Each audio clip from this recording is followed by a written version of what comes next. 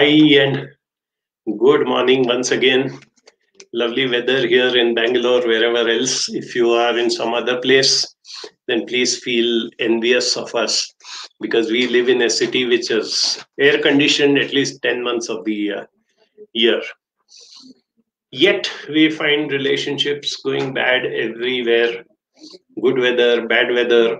We have, what are known as fair weather friends, people who are very nice to us when everything is going fine. And the moment something goes wrong, they become your worst enemies, or worse than that, they do some backstabbing. And those are the type of things which we need to look into. Okay. Very quickly, I will run you through again the basics of relationship. I know I've repeated this number of times, but I think we all need a little bit of a refresher now and then to understand relationships. Relationships, by their very definition, have to be two-way. Okay, if you are doing some charitable act to somebody, you're just helping out somebody, or you're being nice to somebody without expectations, that's not a relationship. That's a good deed that you're doing. It's a social service. When you have a two-way relationship, when you have some expectations, then it becomes a relationship. Okay, now every relationship is dynamic. It keeps changing. We sometimes make the mistake of thinking that, oh, I have established such a good bond with this person, I've understood this person so well that now it will go smoothly. It is not true. Relationships have to be nurtured. All relationships have to be nurtured from time to time, reviewed, seen how things keep have changed. Introspect whether anything is going wrong with the relationship, whether there are any hiccups in that.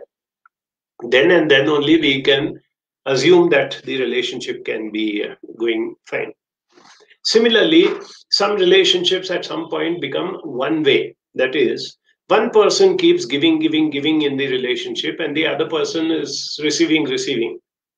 Those again, if you choose to give, but as I told you, the moment you choose to make it one sided and just keep giving, please understand that it is not a relationship.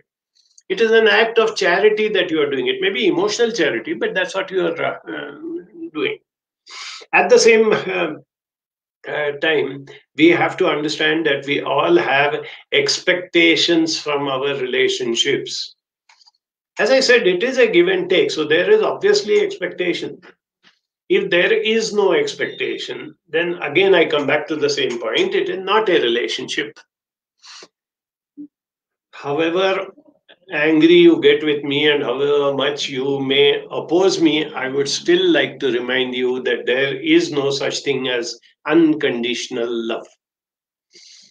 Maybe the only unconditional love you can have is for God, or in an extreme, some guru or somebody who's like a representative of God. But again, that's not a relationship. A relationship, and that too with a human being, is when there is give and take. So you obviously have expectations. Now, what happens is some expectations actually make you feel happy. That's very interesting. You will see that maybe a girl has just fallen in love with this guy, and he is, so possessive. He is taking care of anything and everything. He decides what she should wear, where should she go, whom should she talk to. Normally, you would be angry with such a person. No, who is he? Is coming to my life and he's trying to dictate to me. But you know something?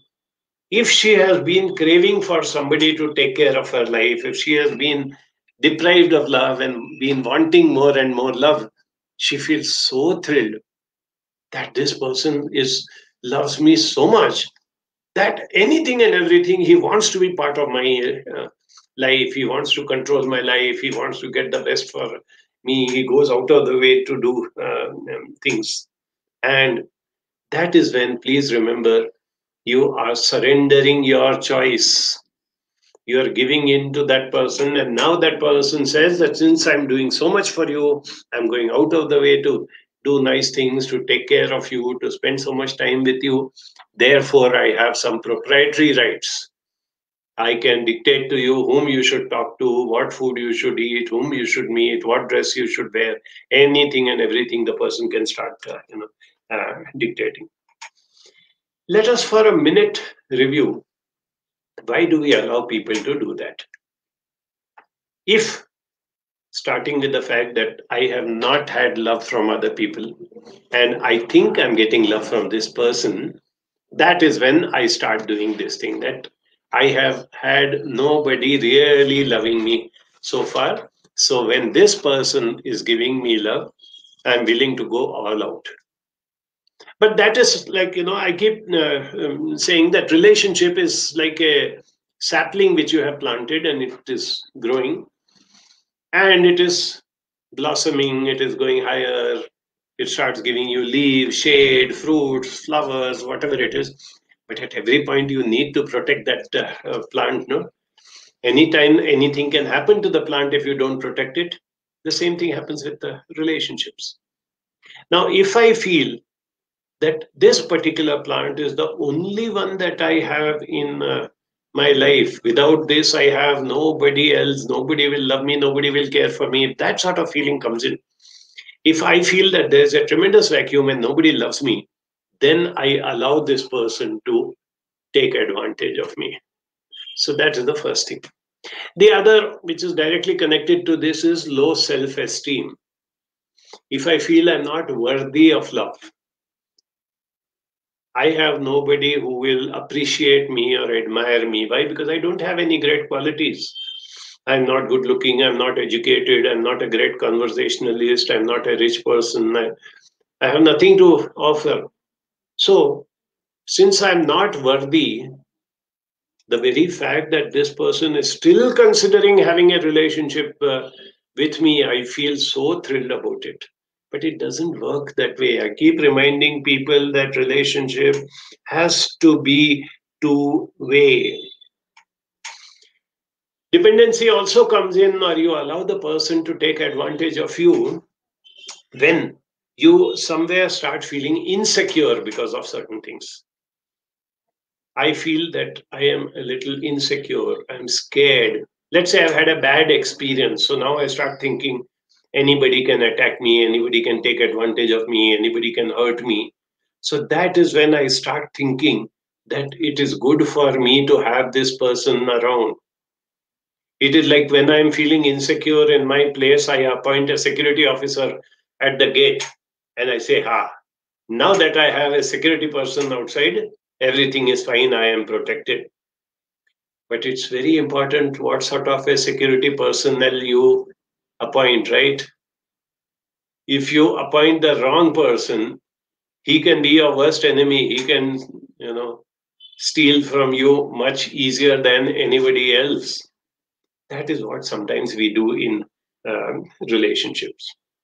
Some of us even go to the extreme end when our self worth goes down to say, yes, X is taking advantage of me, or Y is harassing me and is oppressing me, putting me down, but that's what I deserve. We actually go into a frame of mind where we want to punish ourselves. So when somebody else is punishing me, I say, yeah, see, I deserve it. No, that's why it is happening. We actually invite such a person or persons to come and hurt us. In Hindi, there is a proverb which says, "A bel mujhe maar." You are attracting the bull and saying, "Come and hit me." The bull is busy in his own work or grazing, but you are going and attracting the bull and saying, "Come and hit me, hurt me." This is what we do sometimes. We don't realize all these things, but many of us actually do it. And that's the reason why I'm here today to talk to you about what I would say as a toxic relationship. Okay. Normally, I don't like to give labels to either relationships or people, but definitely you cannot avoid putting a label, because what happens is that when it crosses that boundary, a relationship crosses that boundary of well being, or if or being beneficial to you or giving you something in return, it actually becomes toxic. Toxic is what? It becomes poisonous. How and what happens? I'll explain to you in a minute or two. I also wanted to tell you at this point that some of us continue with such bad relationships or such hurtful relationships because we have a defined relationship where we think we have to do something. It is like, I am a mother, so it is my duty to take care of my child. Even if my child is being nasty, even if my child is hurting me in so many ways, even if my child is ignoring, I will still say no. As a mother, it is my duty to help my child, to take care of my child. Same thing happens in any relationship. As a son, it is my duty to take care of my father, however bad he is to me. These are the type of things which turn relationships into something which is very, very bad. How does this happen and what does it lead to is what I'm going to discuss with you today. And finally, of course, how we can prevent it. At this point, also, let me tell you that there are maybe a very small percentage of people whom we could define as evil people, who go out of the way to hurt people, put them down, make life miserable for them. Those are people who are beyond any redemption. Whoever they encounter, wherever they encounter, whatever they do, they are going to hurt. They are people who think that the whole world revolves around them and everything should be done to their satisfaction. If I am getting satisfaction out of it, I don't care what the other person is getting. Those are, as I told you, very small percentage of the population. I can safely tell you that 99% of the population of this world consists of either good or neutral people, not bad or evil people. Yet, relationships go bad with good people or with neutral people. This is something which is very, very important because, like I told you, relationship is always two-way. Spooty has asked, do they have traits of narcissism? I'll come to that in a little later to explain what happens if a person goes to this extreme, what we refer to as narcissistic and those very, very extreme things. But before that, let me explain to you how it leads up to that. One important thing is that if I can, whenever I'm in doubt about a relationship, I love this person, or I have a defined equation. This person is my parent, my sibling, my child, my whoever it is. So I have to maintain a relationship with this person. Either way, if I'm getting some uncomfortable feelings, if I'm feeling that no, I'm not really happy, a simple thing like now I have to interact with this person, and instead of feeling that joy, yeah, I'm going to interact with this person. Instead of that, there's a sort of little glitch in my heart. Oh, I have to meet him now. Or a little thing that I hope things will move on with that. Yes, Bemem has said something very nice. I'm living with one that is narcissistic person. It's not that I am the good person and the other person is the villain. I have my flaws. That's what I'm going to be coming to in a few minutes to explain what is our contribution to a relationship becoming toxic. One more reason why I give so much importance to evaluating and doing something about a toxic relationship before it really tears us apart is because it affects our other relationships. Nobody in this world has a relationship with only one person, but sometimes we seem to think so. I think that my life revolves around my spouse or my child or my best friend, and I ignore or neglect all the other people in my life, many of whom are really nice to me, who can make my life so joyous, who can enrich my quality of life. But because I am so focused on this so called toxic relationship, I stop paying attention to the other people. I don't even seek out help from the other people. Very often I've come across A is being very badly suppressed by B. A is being ill treated by B. But when somebody asks A, hey, I'm noticing that B is being very nasty to you, what's happening? A actually defends B. No, that is because that day he was in a bad mood. Or nowadays he's going through a stressful time. Otherwise, he's a very nice person. By doing that, we are actually encouraging that negative behavior, which may lead to this thing of becoming a toxic relationship. And any time when the relationship goes bad, people can tolerate up to a certain point, and then the whole thing can blow apart. We have to do preventive work before that happens. Of course, at this moment, also, let me tell you that there have a few people who know how to manipulate the manipulator. I'll give you a funny example. Here is this man who is being very oppressive to his wife. He beats her up, he's callous to her, he gets drunk, whatever the negative qualities, and he's continuously ill treating her.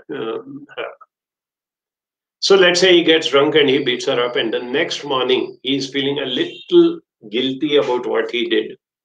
You know what the wife does? She says, festival is coming, I need a new sari. And at that moment, he is feeling so guilty or vulnerable, he will say, immediately come, I'll buy you an expensive sari. So there are people who know how to manipulate the manipulator. That's entirely up to you if you want to do that. How long it will last, how healthy that relationship will be in the long run, that you have to see. I have no comment to make on that.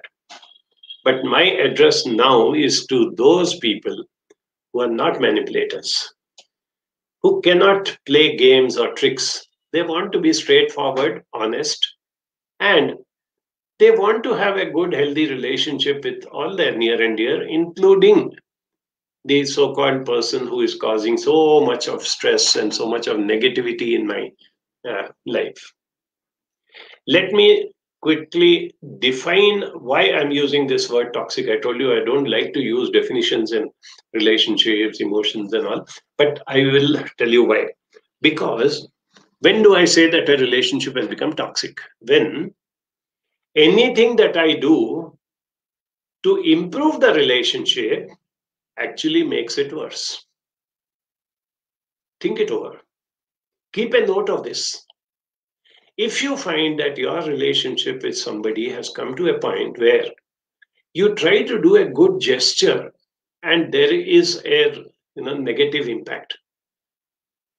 The other day, a counselor was telling me that my husband, who's very nasty to me, one thing is that he loves homemade food.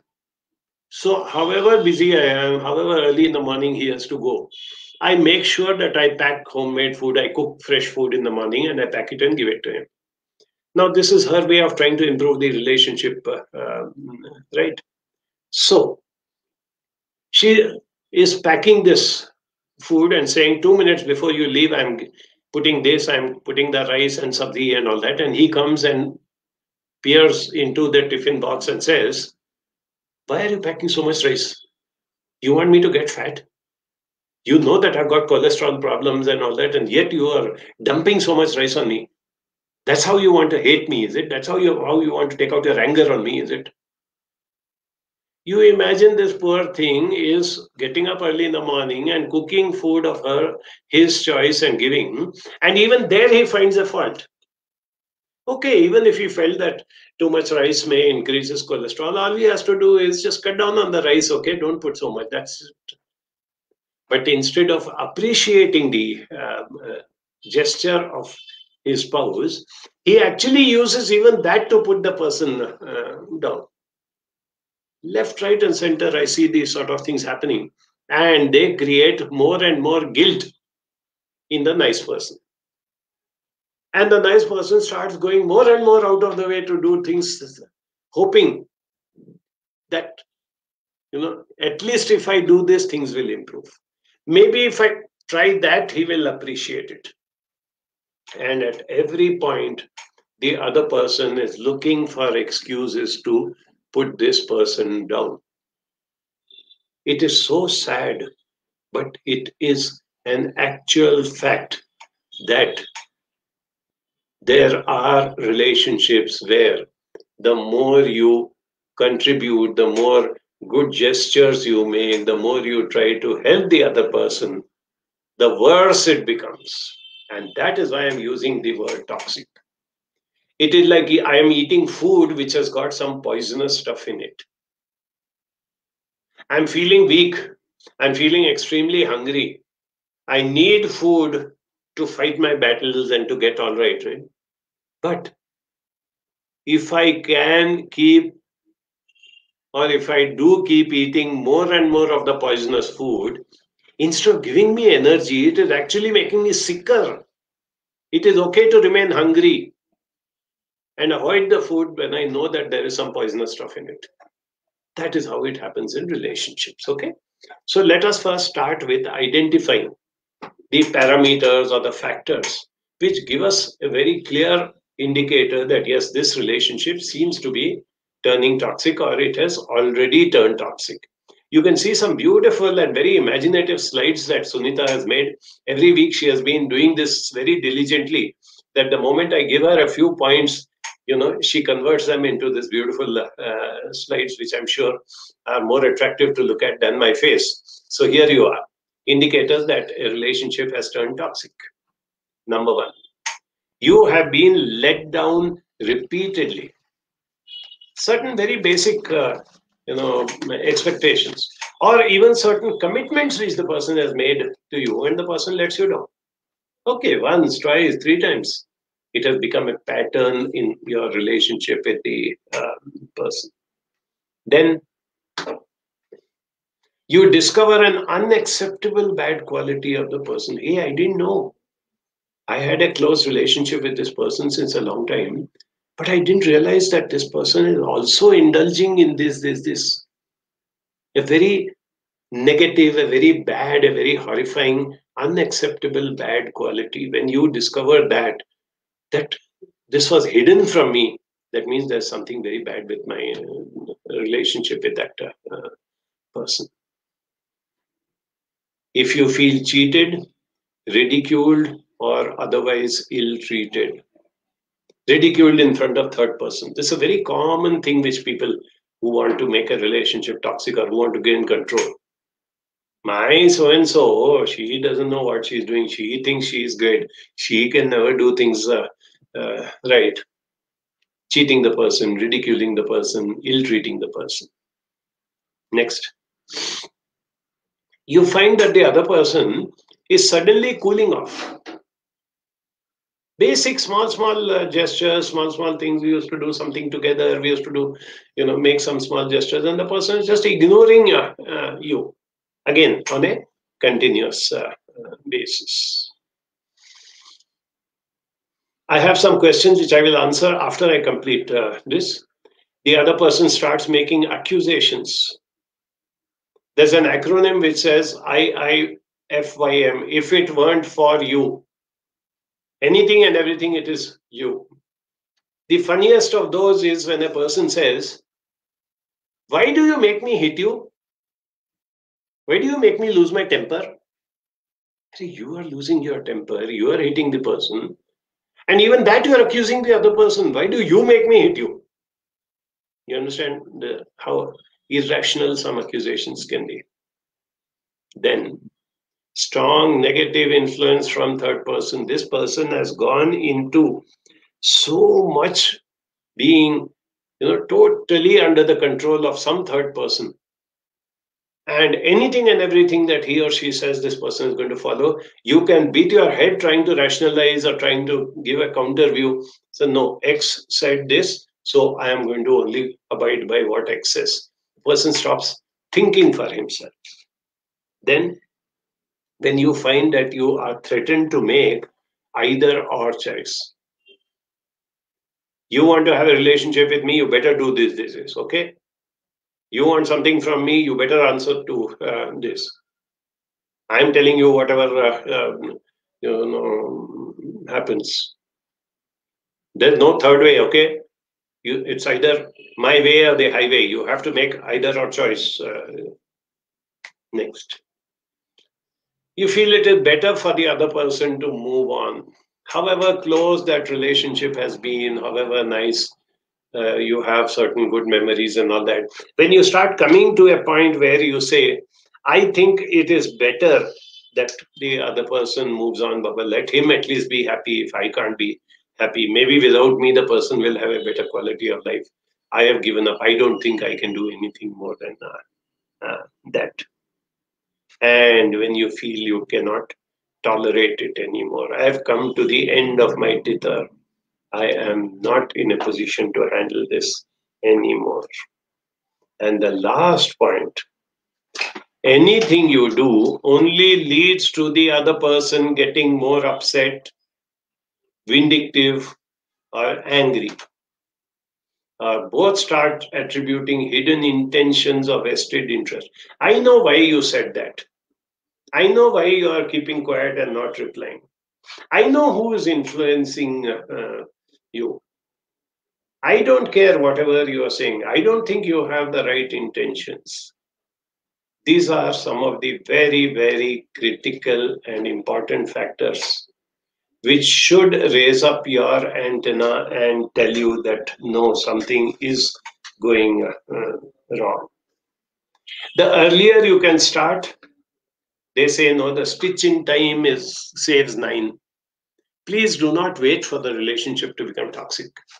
Today, after this session, if some thoughts have come to you, as Leela has written, you can't come out of it sometimes when it gets so deep and when you're caught in that. So if you haven't come to that point, as I said, prevention is better than cure. Some people do mellow down after some time. I don't deny it. I've had people coming and telling me that, 30 years we have lived together. This person has been horrible with me. But now the person seems to be mellowing down. I don't know how many of us have the patience to wait, not for years, but for decades. Ask yourself whether you have talked it out number of times with the person assertively, not accusing and blaming and all, and also not breaking down, crying, and getting into the that victim mode. Also ensure that you have spoken in a calm and neutral environment. You've given the person a chance to think. You've rationalized certain things and said, think this over, and I would like to have answers from you. At the same time, yes, Nishan, I agree with you. When kids are involved, the decision making gets tougher for most women. I'll come to that as we move on to what you can do about it. See if, instead of getting into power struggles, you can ask somebody to help you, right? Now, after that, I'm just going to spend a few minutes giving you a few very simple bullet points into what you can do if you have already landed in a toxic relationship. So, this will be helpful to you if you are currently facing a toxic relationship. It will give you some practical tips and points as to how you can work on that.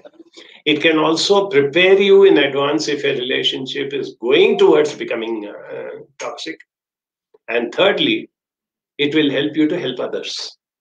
Whenever you come across somebody known to you or somebody whom you are counseling, and that person is getting entrapped into what we call as a toxic relationship, these points are going to help you to move on. Exactly, Anushri is asking, as a counselor, how we can help to see that in the that is what I'm going to be giving you. That will be my last point before we have the open house. There are already some questions which I would like to answer, and we'll be looking forward to more questions.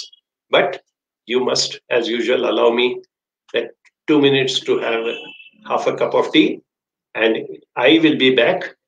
Here is Seema with one or two very interesting, announcements for you or for people known to you. So just have that, and I'll be back.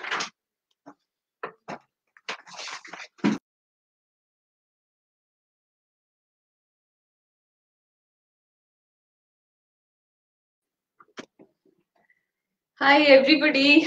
Welcome back. Welcome again this Saturday. And what an interesting topic, and what a topic which I think many resonate with. And either you're going through it or you know of people who are going through it. But you know what? Most of us, even during our counseling sessions, we come across people thinking that that's it. This is mera naseeb ye hai, or something like that. I have to live with it. No, absolutely not. The whole idea is that if you think you are in a painful or toxic relationship, definitely you need to start working on it. And the best way I feel is to definitely, take help from a professional counselor. That really helps you to introspect and think about a lot of aspects. And we have seen, like, repeatedly in so many cases that people feel much better venting out, understanding where the relationship is going, and how they can help themselves. So there are many ways in which you can do that, and that is, of course, you can take the help of a counselor to identify. I think the most important part is self awareness, and then, of course, where your relation stands. How do you, of course, we will be talking about how you can handle these relationships. But definitely, as a counseling center here, Banjara provides free counseling center. So why not use one of the counselors to help you, to deal with this sort of a relationship in your life, right? And I mean, the most amazing program, the flagship program that we have, Diploma in Counseling Skills. That is one program which really helps us to, all these points which Ali has been talking about. We can really look at that. We can really sit down, introspect, analyze, and work on ourselves, and look for resolutions or coping mechanisms and strategy. So please reach out. DCS is a fabulous program. We've all gone through it and benefited immensely from it. So we're just going to close admissions very shortly. So please reach out. Um, uh, I mean, DCS will really, for many people who come and tell us that it has been a transformational journey for them.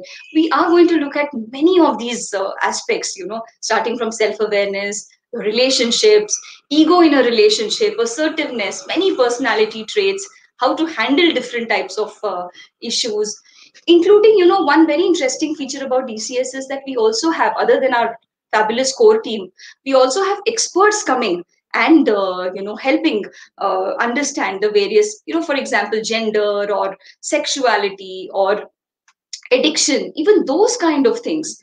All of that, we have experts coming in and taking us through that whole, they're sharing their experiences and helping us to deal with it. So many aspects to it, all about human behavior. And that is something which our DCS program has, everything, all those things are part of the program. So yeah, I don't think you should miss out on this opportunity. Admissions will open again only next year. So a few more seats left and a few more days to go. Already our teams have gotten started. We have 4 teams, but yeah, we do have vacancy, a few vacancies in some of our teams. So do reach out to us, right? So back to Dr. Ali.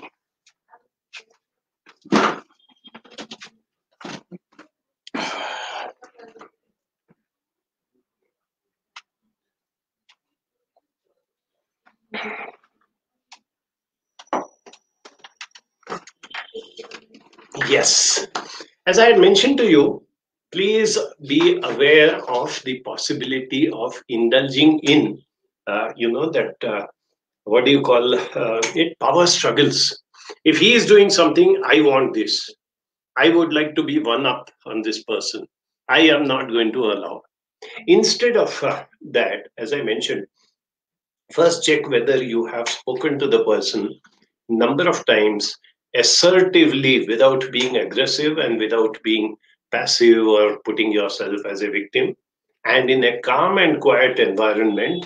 And when you put up a point and say, this is what hurts me, this is what I'm upset, it should always be a me statement and not a you statement.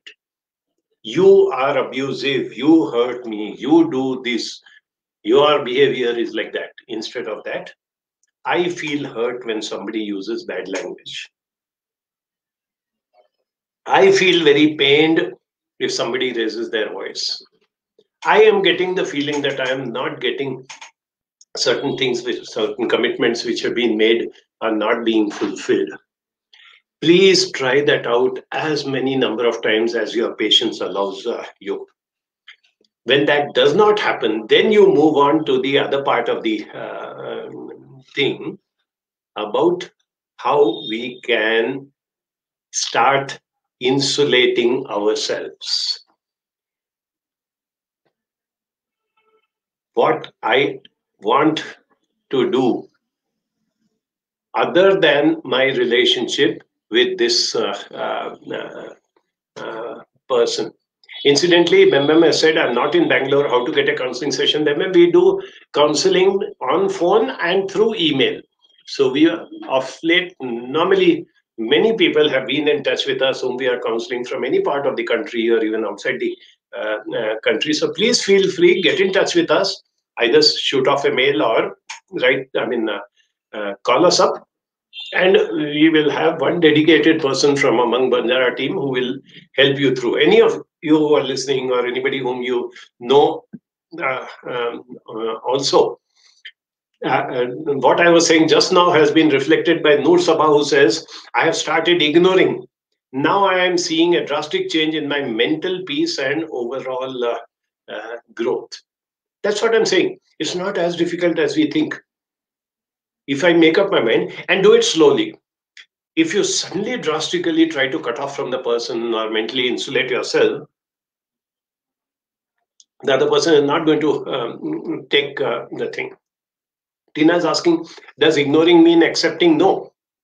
It means I am going to move away from the way you are hurting me and the impact that is happening. I will still continue to try to see if there can be a change in your behavior. But since I seem to be hitting a wall where I'm not getting anything, this is what I will try. Roshan says best way is to ignore, and no matter what you do to improve your relationship, it gets worse. That's exactly, Roshan. That is what I. That's why I said that this is when it becomes a toxic relationship. That's why I'm giving that label to it. Whatever you do, it seems to be getting only worse. So when I say ignoring, I am focusing that I am going to build this emotional wall. And Noor has put it again in a very nice way, saying ignoring means it's not worth my attention. I have tried you out. I have been nice. I have made efforts. I have reached out. Now I feel it. You and the behavior of yours is not worth my attention. I've got better things to do in life, and I've got better people to do things. Here, I want you to be very conscious of the manipulation, which I told you, no? That when the person says, why do you make me angry? Why do you make me hate you? Why do you provoke me so much? Whenever an opportunity presents itself, at that time he may be angry, he will not listen to you, so don't even try. But later on, if you can tell the person, you said this 2 days back when we were having an argument, please remember that as an adult, it is up to me to control my emotions. For my emotions, I can't, blame others.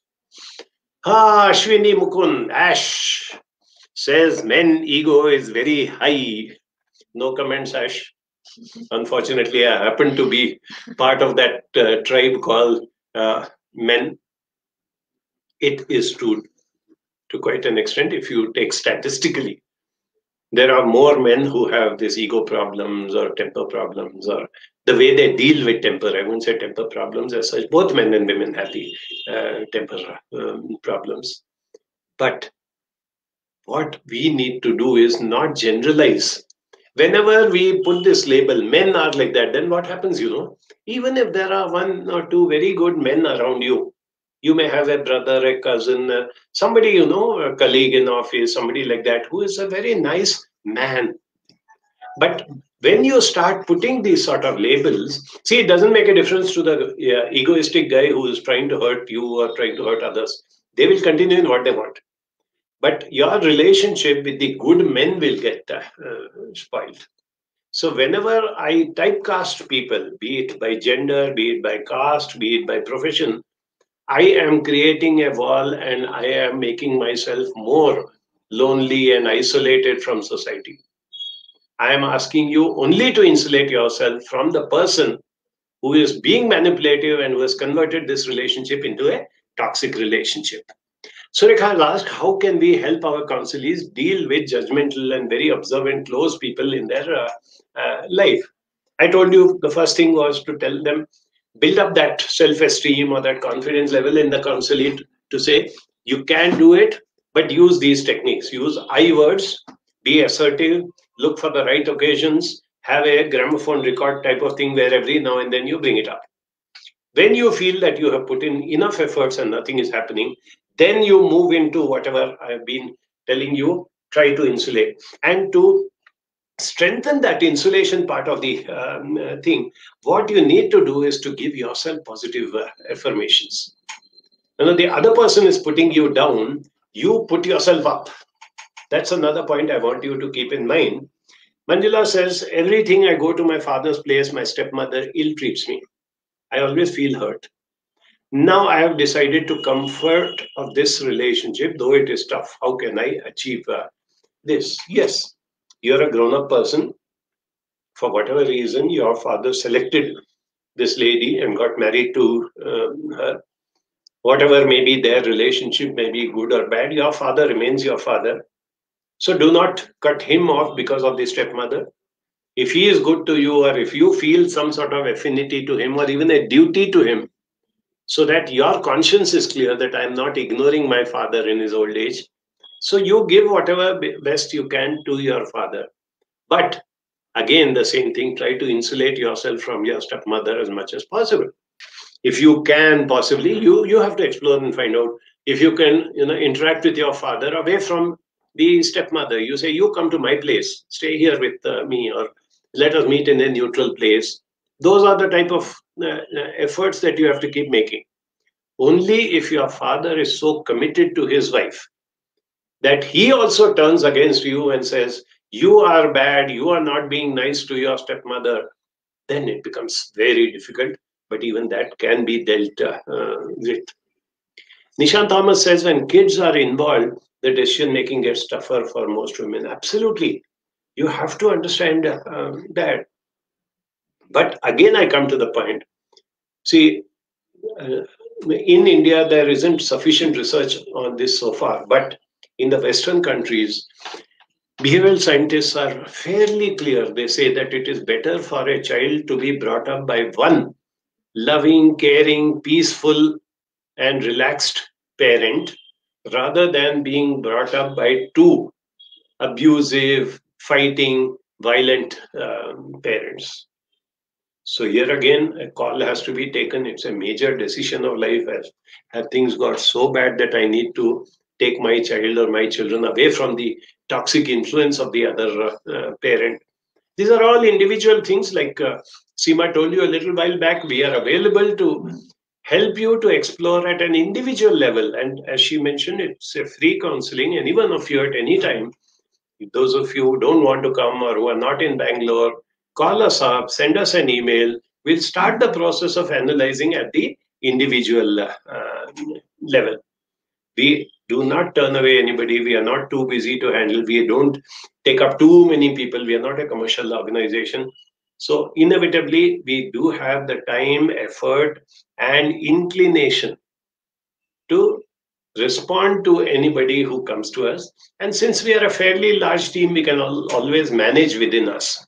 So if one of us is tied down or busy, the other person takes over. Like that, we go about it. Okay. This is a good question from Surekha. What are the specific ways to cultivate emotional insulation? Start off by getting up in the morning and checking out what is the interaction that you are going to be having today with this toxic relationship, starting with the first level. So, can I first bring down my stress levels? Can I be more at peace? For that, you know that there are innumerable ways, whichever one suits you. It could be meditation, it could be compassionate mindfulness, it could be yoga, it could be prayer, it could be whatever comes to you naturally. But first thing is, you start off the day by reducing your stress levels. Secondly, anticipate what are the triggers. Over mealtime, this person starts off something. Or when something goes wrong, or when a third person comes in, that is the time when this person does something. So at that point, be very careful. If you can physically avoid that confrontation or that interaction, ideal. Avoid those type of situations. When a third person is there, that is when this person suddenly starts becoming a little louder and abusive. So when that third person comes in, I'm going to give some excuse and move away from there. Then, when I have to face the person, I can't physically run away from that person, and that person is being abusive at that time. The one thing to do is neither to break down and cry and feel miserable about what is happening to you, nor get into a confrontationist sort of situation. That is what the skill called assertiveness is all about. I've been talking about it many times. We also have a booklet on assertiveness, a little workbook which you can order from office, either the hard copy or soft copy, whatever you want. Keep that and do the exercises in this. Just as a quick thing, let me tell you that assertiveness means, let's say, when the person is starting to talk, focus on my own self, focus on my emotions. I am being provoked. I will probably lose my temper, or it is likely that I will break down and cry. Become aware of my own emotions. Then, how am I reacting to this person? If I say one nasty word, he is going to start tearing me apart. If I break down and start crying, the other person will accuse me of that. I told you, know how people say, if it were not for you. Whenever I'm trying to carry out a conversation and help something, you break down and start crying. Look at you. How do you expect me to do? So even this person who is shouting, being violent, turns it on the other person and says, you are crying. That's why this thing is not getting resolved. So to see whether you can control, you go and cry afterwards as much as you want with some sympathetic or understanding person. But at that moment, build up that inner resilience to say, in front of this person, I will not cry. I will not cringe. I will not start off by saying, sorry, sorry, it's my fault, when you know it is not your fault. Straight, simple eye contact. Practice that. It's not very difficult. Tell somebody to help you by playing the role of that abusive person. So you have this role play, and the other person is going on, shouting, screaming, accusing. What you need to do is to check how you are standing or sitting. It should be in a very perfect, relaxed, and straight posture. How do I make eye contact with the person? What sort of expression do I have on my face? How does my expression change when he is trying to provoke me? Can I maintain the same neutral expression? He is trying to bring out some reaction from me, but I'm not going to react to him. I'm going to hold my ground. I'm giving you only some of the very basic, simple things. As I said, there are many more, but if you can learn this thing of assertiveness. Another point I wanted to emphasize on this thing is, sometimes we get very badly pulled down and sucked into a toxic relationship and give us ourselves that victim role if we start comparing with others. How often I have seen somebody who is suffering from this sort of a situation, and while explaining about his or her situation and the bad times that he or she is going through, at some point the person turns around and says, except me, everybody in the world seems to be happy. Why did it have to happen to me only? All my relatives, my cousins are happy.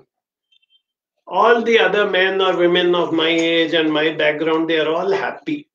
I am the only one who is suffering.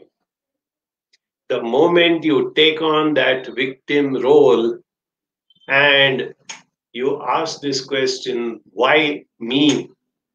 You will never get an answer. It is a lottery. If you win a lottery and you get 1 crore of rupees, do you turn around and say, why me? There were lakhs and lakhs of people who bought lottery tickets. Why me? It was a lottery, literally, isn't it? Exactly the same thing happens. So, firstly, there is no question of why me. It had to happen.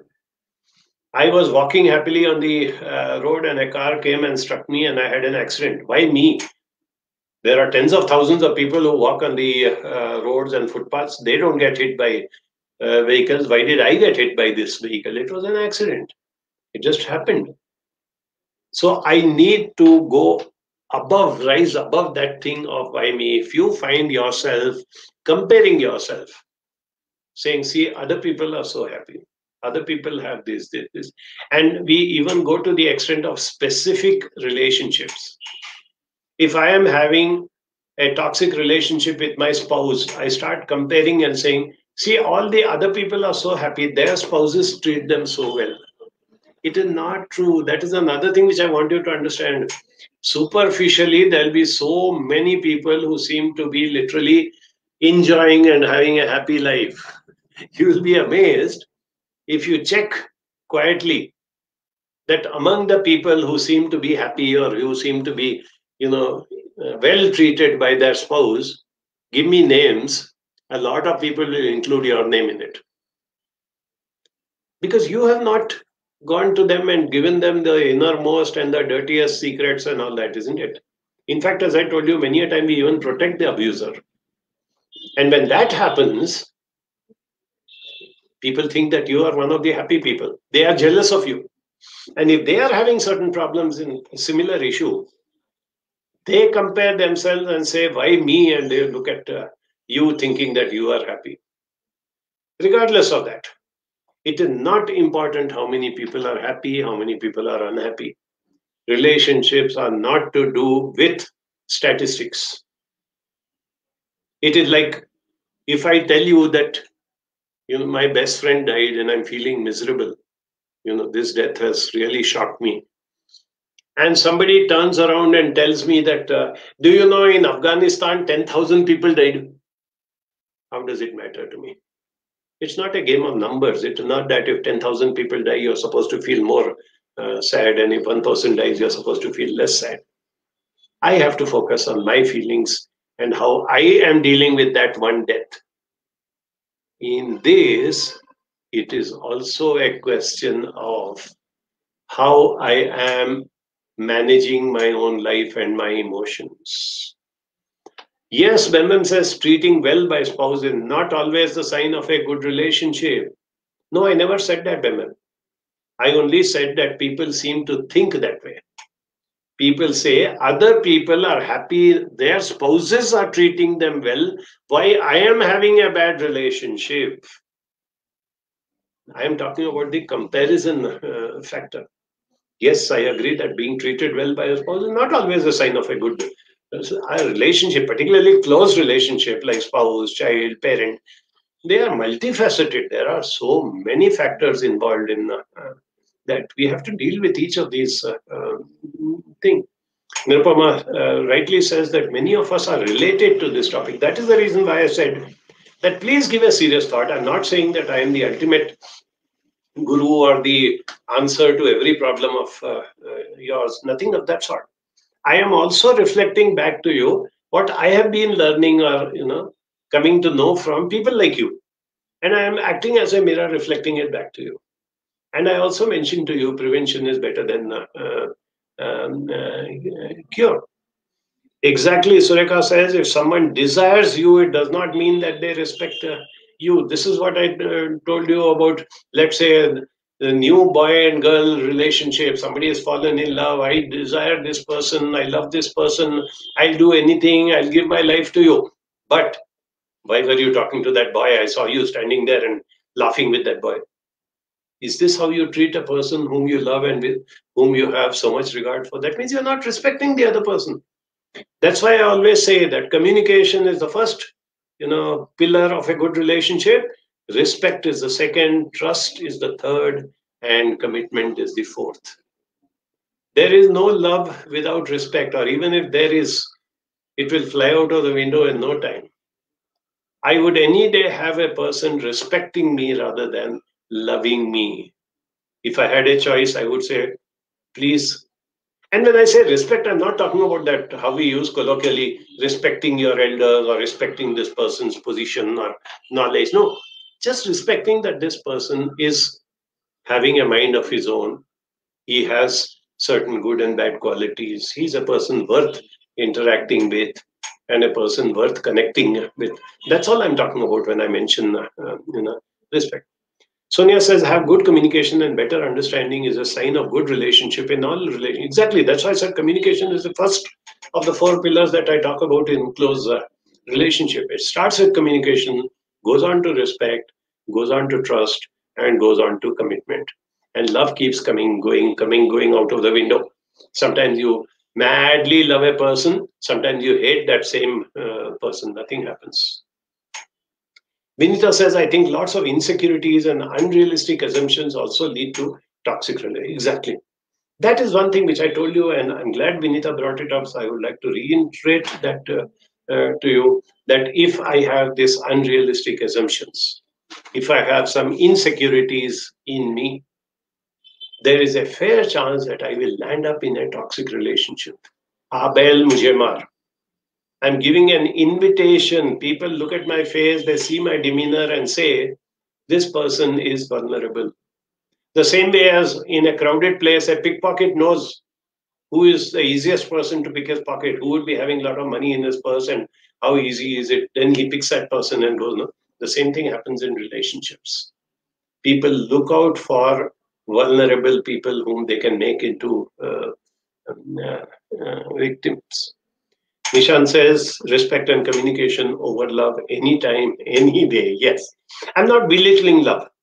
I'm not trying to say that love is not great or something. I'm just saying that love is an emotion which keeps going up and down, and accept it. Nothing wrong with it.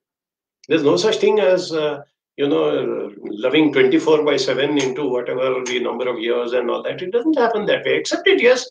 There are times that I'm madly in love with this person. There are times that I hate this person, or there are times that I'm indifferent to that person.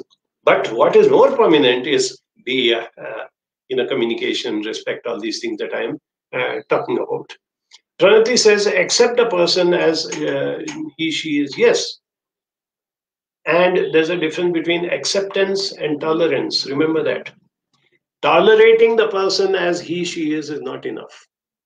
Only when you accept the person with the differences. Good points, bad points. I have to take it or leave it. It comes as a package deal. I cannot have a perfect relationship with anybody in this whole world. Shobha says, definitely, literally, I was in this state, but when I came to contact with Banjara, now I understand what I am wanting and thinking. Nothing bothers about others. Hearty congratulations, Shobha. I am happy that Banjara has played that role, because when we get such genuine feedback from any one of you, it really gives us a boost. I'm not trying to boast or anything. That's why we don't come out with this. But when somebody genuinely, without our asking for it, gives this sort of compliment, I'm very happy. But at the same time, I would like to tell Shobha, it was your effort. If you have managed to come out, we may have acted as a conduit, we may have been helpful, but it was your effort that made it. So let me respond to the last point before we end up. Sheila says parents want to control son even after his marriage and want him to listen to him, stay with him even after he is 50 years old. This meddlesome nature impacts marriage. The only thing I would tell Sheila is, again, don't typecast. There are parents who really want autonomy for their child and give them the freedom. There are parents, like you mentioned, who want to control the child even when he's halfway through his life and he's having a family of his own. What I am concerned about is focus on the individual and what is the best that we can do about it. And this last point that Sheila brought up gave me a very good insight into what I am going to be talking about next week. I'm going to be talking about why is it that we want appreciation, praise, or admiration only from specific one or two people. There are so many people around us who are appreciating us, praising us, giving positive strokes. But I go running behind that one person or two people and I say, I want to have a good relationship with everybody, with this individual. I want to be praised. I want to be acknowledged and appreciated. Why does that happen? I want you people to think over it during this week. We are going to meet next Saturday again at 11 o'clock, and we will discuss why that happens and so many other things as the weeks go past. Have a wonderful time. Looking forward again to seeing you next week. Now, even the festive season has started. Let us celebrate. Let us move towards a better quality of life. And let us hope that this horrible monster of third wave, goes off as a wave and the wave recedes, and we can move on to better and more happier and contented life. See you again. Bye bye. Jai Hind.